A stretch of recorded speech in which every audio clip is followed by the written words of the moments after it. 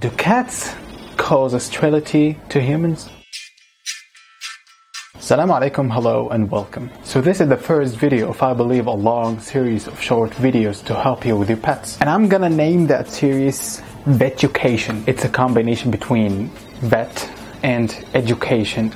Just give it a time, you will like it. So let's do it. A very common question that I get asked every day as a veterinarian is, do cats cause sterility to humans? You know, doctor, my mom told me not to raise a cat if I ever want a child. So is that true? I'm really sorry to tell you that, but your mom is wrong. No pet can cause that kind of dysfunction at all. So where did that come from? There is a parasite, Toxoplasma, that might infect your cat and might get transferred to pregnant women and cause miscarriage only if they get infected in the first trimester. Not the second, not the third, just the first trimester. And the only route of transmission of this parasite is fecal-oral route.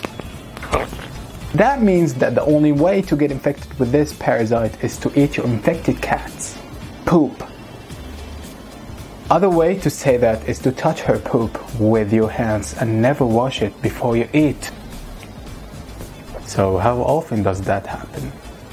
How many people do you know who touch their cat's poop and go straight to eat with their dirty hands? The real question is, why do you know them? Cats and other animals get infected with this parasite through eating snails, mice, birds, raw food, or untrusted canned food. No other route. If you lady get infected with this parasite before pregnancy, nothing will happen to you and you will get immunity against this parasite. The medication course for this infection is about 5 days long, so it's not a big deal. Just wash your hands before you eat and you will be clean. So don't worry. Raise a cat and raise a child. No sterility. Assalamu alaikum and see ya.